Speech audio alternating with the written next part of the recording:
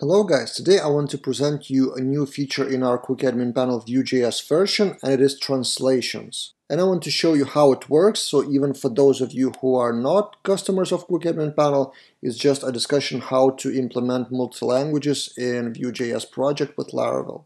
So the result generated panel, if you log in as administrator user, you see the dashboard, and here you can choose languages. And then immediately the translations are replaced with whatever language you choose without refreshing, without calling the API for translations. And how to generate that with QuickAdminPanel, you just choose new project, choose Vue.js, choose your language. For example, let's choose Spanish, languages. So you generate the panel, and while the code is generated, you can also select multi-languages. So in settings, there's the main language, primary language, but you can choose more like English, German, French, or whatever.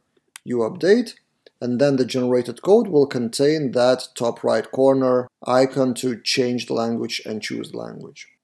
Important notice, we are not the ones who are actually translating into all languages. Any user of our QuickAdminPanel in settings can go to Manage Translations and translate their own language. Then we save those translations in our database and will apply to all admin panels of that language. Now, how does it look in the code?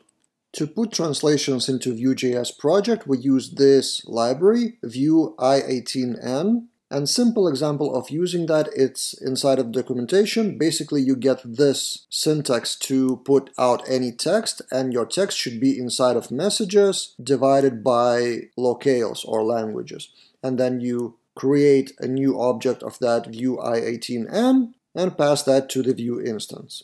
In our case, it's a bit more complicated. So in the actual Vue.js components, for example, for index Vue, we do have those translations, but if we look at the main app.js, we import i18n and create that locale, but the actual translations come from the store. So in the store we use Vuex, and in the store we have modules i18n, which actually gets all the translations from the API, from the backend. So with Axios get, there is locales languages, then messages, and everything is stored in Vuex.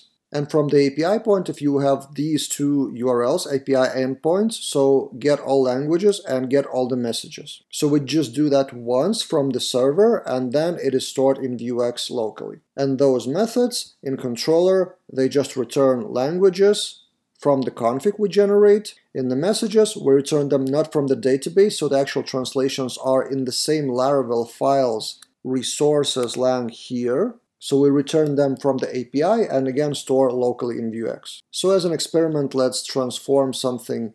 For example, index Vue, it has global blade and then CRUD's user title.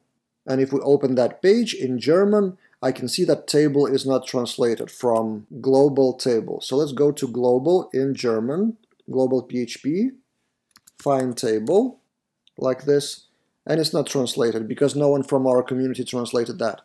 Let's go to Google Translate.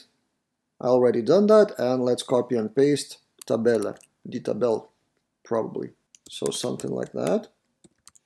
So we just save in resources lang the global PHP, and then we can refresh the page. And as you can see, it comes with the new translations. So if you want to translate or add translations or customize them after download, all you need to do is work with resources lang as in typical Laravel project. So that feature is available in QuickAdminPanel. If you create a new project in Vue.js, it will already have translations.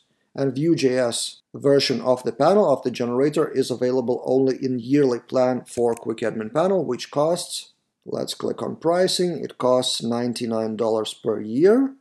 And that includes Vue generator version and also free Laravel daily courses, which is currently 12 courses. I recently launched a new course on Livewire, so that is included in that price. But if you want to use Vue.js translations without QuickAdminPanel for free, this is your package, this is your library, and this is the most simple way how you can use that. That's it for this video. See you guys in other videos.